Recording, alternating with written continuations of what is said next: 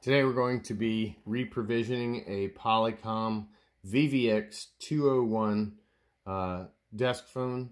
You're going to start with the phone unplugged and turned off, and then go ahead and plug in the power cable in the back. So this is a DC powered phone. Some of you are going to have a PoE phone. If it's PoE, same exact process, just plug in your PoE cable and the phone should start powering up. While the phone's powering up, you're going to wait for the information loading screen here. As soon as that screen comes on and says cancel, hit the cancel button and then hold down the 1, 3, and 5 before the timer runs out. You'll get this enter password to reset settings on the screen.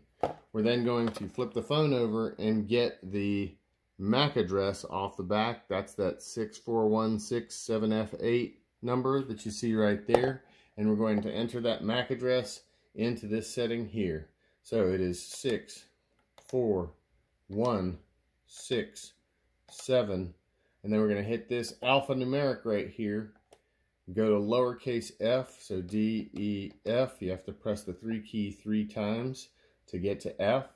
And we're going to go back to numbers, and we're going to go 8, 4, 6, and now we have another F, so we're going to go again to alphanumerics and hit the 3 key 3 times, 1, 2, 3, and then back to the number 0, 8, and hit the OK button.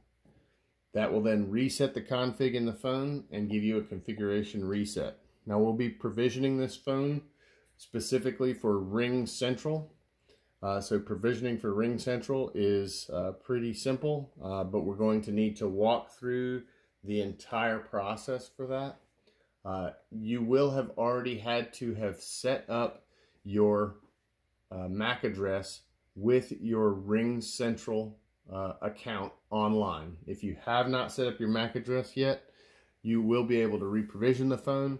However, the phone won't connect to Ring Central. So again, we're going to hit cancel here. We're going to hit setup, and we're going to hit the default password, which is 456, and hit OK.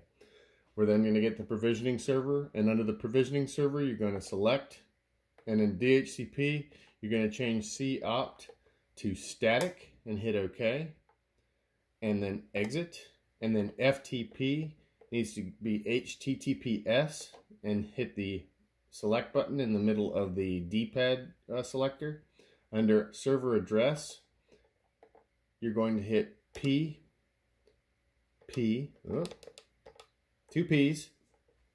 so PP dot PQR I N G C E N T R A L dot C O,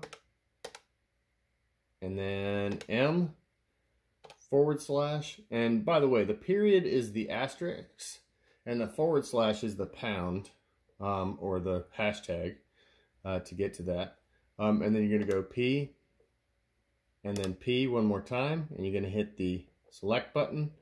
You're going to delete the username, and under server password you can delete the server password and then hit OK, and then exit, and then exit, and then save and reboot.